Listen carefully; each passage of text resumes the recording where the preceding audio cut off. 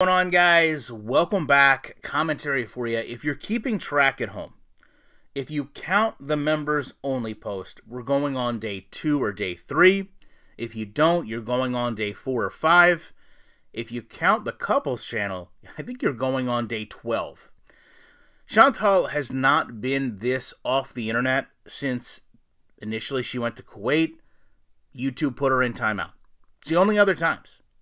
But it doesn't mean that she's not busy, because she sat here and told us that Salah has this lucrative brand. And that's what I want to focus on, because by now we've all seen the Reddit post, but I wanted to go a little bit further, because when you look at this image, right, this is not, in my opinion, a professionally done image to sell a product. You've got a makeup bag in the background. You've got a background that is not complete. You have one product that's not even fully visible. This is not how you stage something as a promotion. And to that point, with this brand, there's a lot of things that don't make sense. Number one, Chantal has an audience. Like it or not, thousands of people, tens of thousands really watch her each week. She's got at least 90,000 subscribers. Yes, I understand that some of those channels are no longer active, but still, it's a number. It draws people. You also have a ton of members.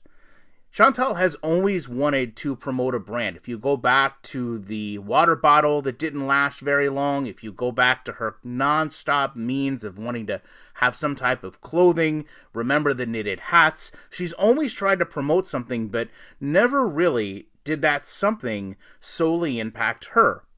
So with this Beezer branding, if you will, Salah's fragrance does actually matter to her.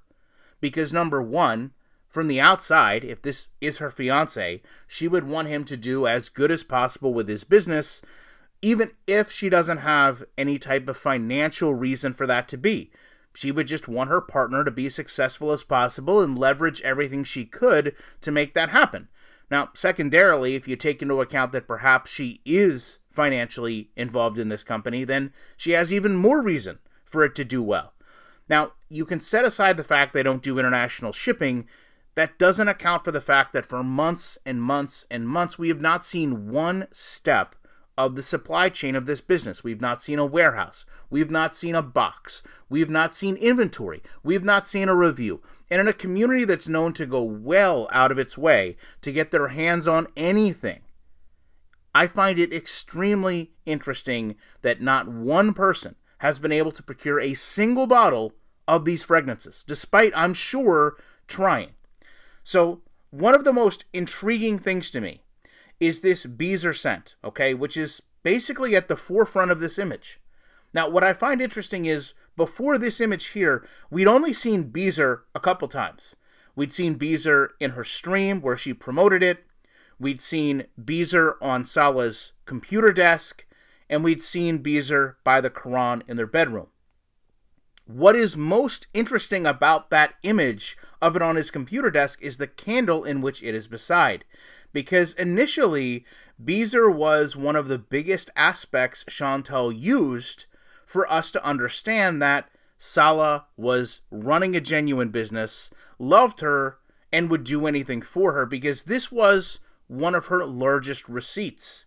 She was using this scent to show us that he was willing to do anything for her because he loved her, and that he made a Beezer scent just for her that used her two favorite scents, rose and vanilla, which is why it was so important. It was positioned by this candle to show the connection between Beezer and those scents.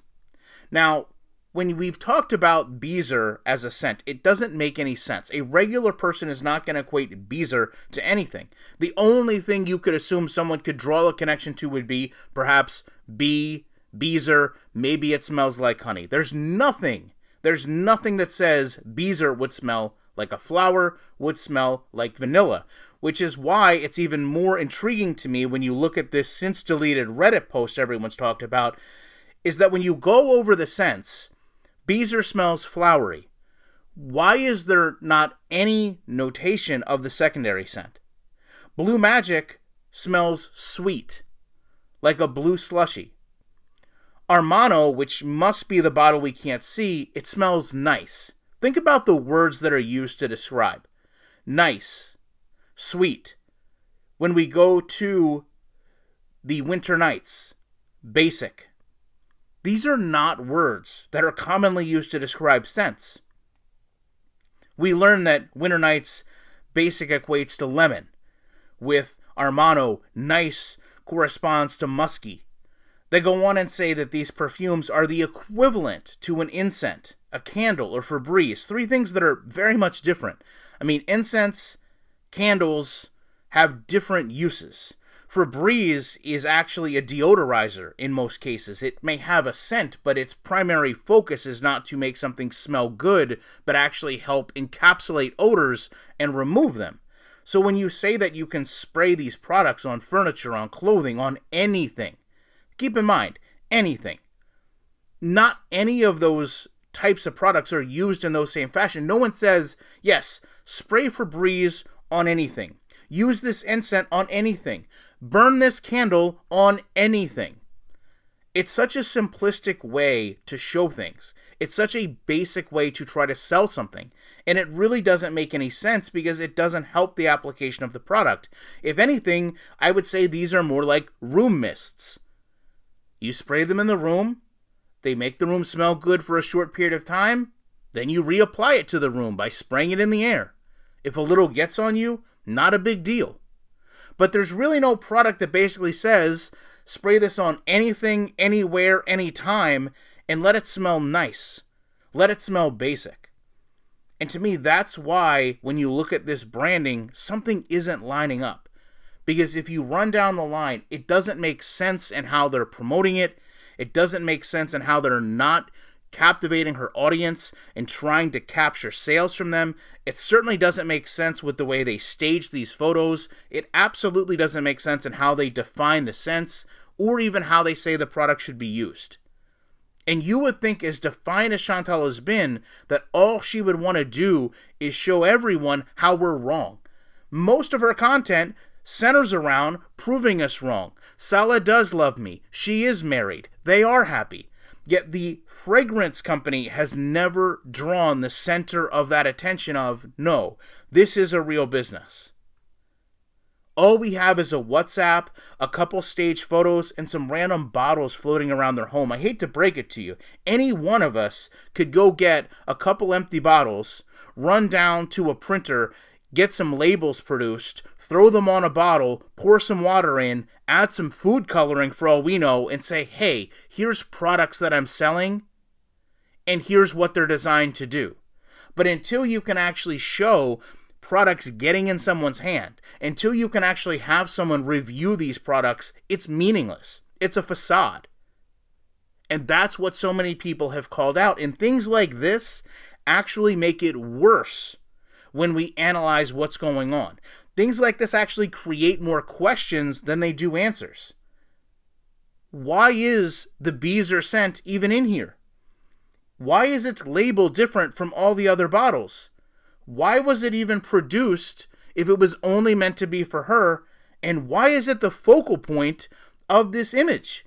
It's almost as if Chantal set this up to show that this is the products they have, omitted the fact that she really shouldn't be promoting this scent, but couldn't get beyond her own willingness to prove everyone wrong and practically put it at the center of a photo. It doesn't make any sense. It's never made any sense. And honestly, the more we see, the less sense it makes.